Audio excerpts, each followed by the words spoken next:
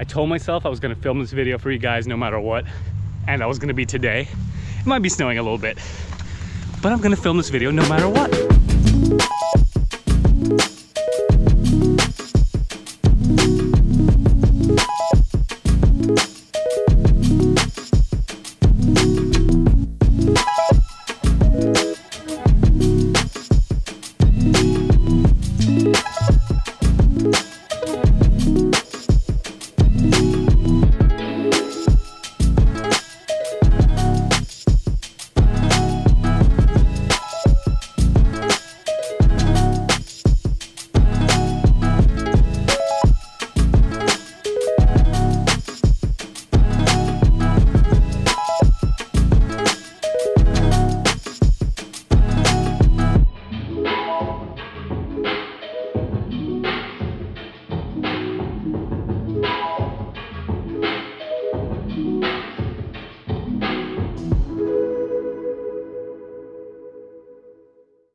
Welcome back to Sploosh MTB. Today, we've got something different for you guys. Today is not a mountain biking video. This is a mountain biking channel. However, that is a gravel bike. That's my new gravel bike. That is my Lynskey GR300 titanium gravel bike. Let's dive into it. A lot of you may be wondering, why a gravel bike? Why titanium?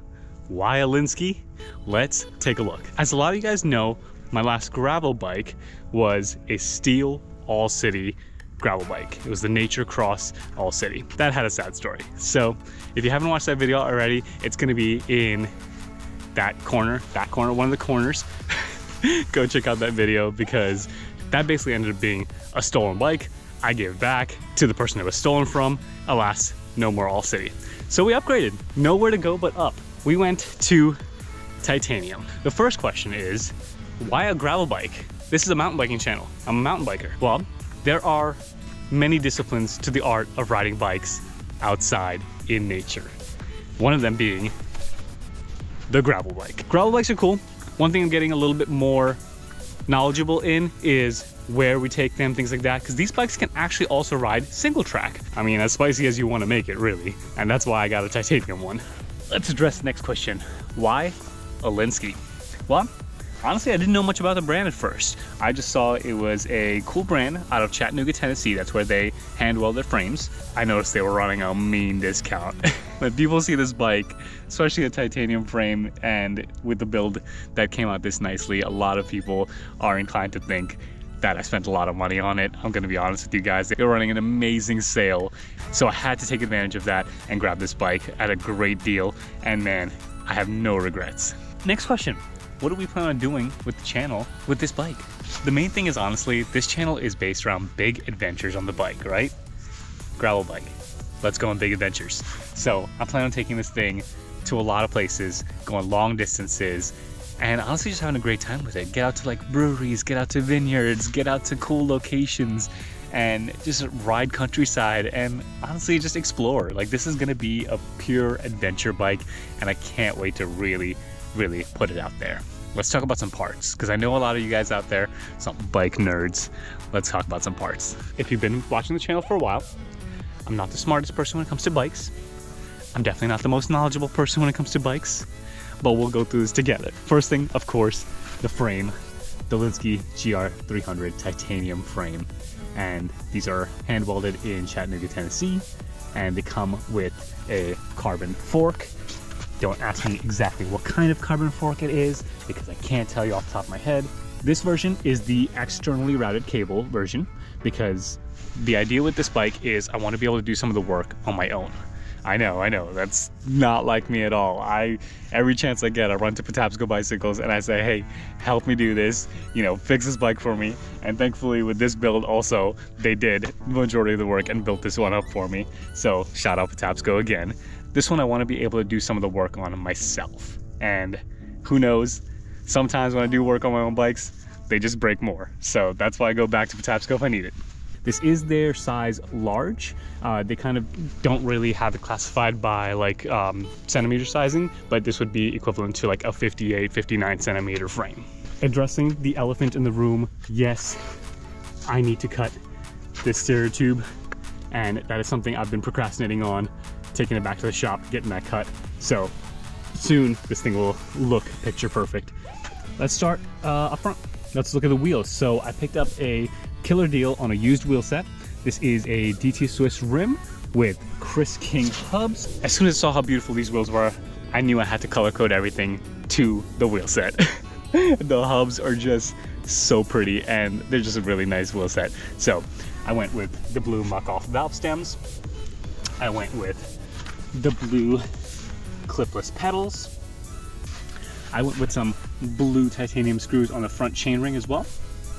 I went with the blue accents on the drop bar wraps. And of course, thanks to a good friend of mine, we got the blue Sploosh MTB top cap with a little pink accent. A lot of people say it looks like a boob. Okay, I know it looks like a boob. I like it like that. We'll look at the tires as well. We have the Vittoria Terreno Dry. These are tubeless ready and I already have them set up tubeless. Thank you, Patapsco. And I did actually do one of them myself, okay? And these are 700cc tires, so basically the equivalent of a 29er. To keep the aesthetic alive, I went ahead with some carbon water bottle cages, because again, this is going to be an adventure bike. This frame does come with 3 mounts for water bottle cages, so it's going to have one here, and optional one here. And then, of course, a top mount for a top rack here. The frame also comes with rear fender mounts for any sort of baggage, fender, anything else you want to add back here, including these on the stays, both sides of course. So it's just going to be an all-around beautiful adventure bike. As far as the drivetrain goes, we are rocking the SRAM Apex. So it's a 10-speed rear cassette. This is only a 1x in the front as well. So not going to be a speed demon on this bike, but at the same time, it's no slouch. This thing moves. We got the TRP brakes on there, obviously. The seat post is kind of a random salvage item from one of my buddy's old builds as well, so spare parts put on there. The saddle is also from a friend. So this is actually a Bontrager saddle off of a mountain bike, but serves the purpose well. Now, I'm a big advocate for your gravel bike, or even your mountain bike for that matter, your bike having personality and it kind of fitting your personality. So some of the big things here, and this is actually a gift and a blessing from one of my friends. This is my dog, Judah, and he's made an appearance on my bike and I couldn't be happier about that. So he's gonna be staying on there. It's a beautiful metallic sticker that was printed on there. Some other accents, of course, all the blue things that I pointed out earlier. We've got these pink end caps for bar end caps. Obviously these were from my old pink wraps on my All City, but I went ahead and redid. I actually did this myself. First time wrapping my own bars, and it came out pretty okay. I say pretty okay because you can definitely see where there's some, you know, just some cosmetic things that could have been done better. But I think that's it. I think that's everything on this bike that's worth noting. Everything's mechanical, so I can maybe work on it myself if needed to, or things can be, you know, fixed in a pinch. Clipless pedals. I have already fallen a few times on that one.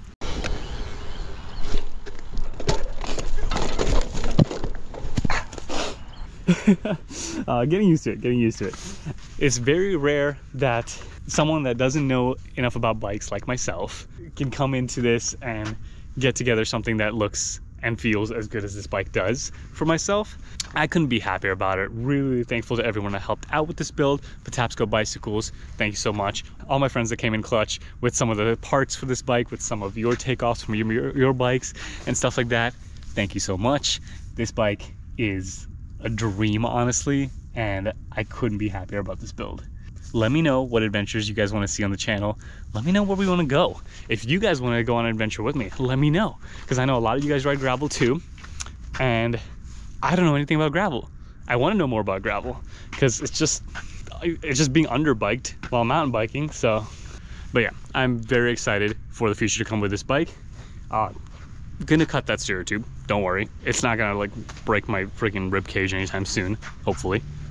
But yeah, let me know what you guys think. Would you go titanium? What gravel bikes do you guys ride? This is my new Lynskey GR300. I hope if you're looking for some information on the GR300, I was able to help with that.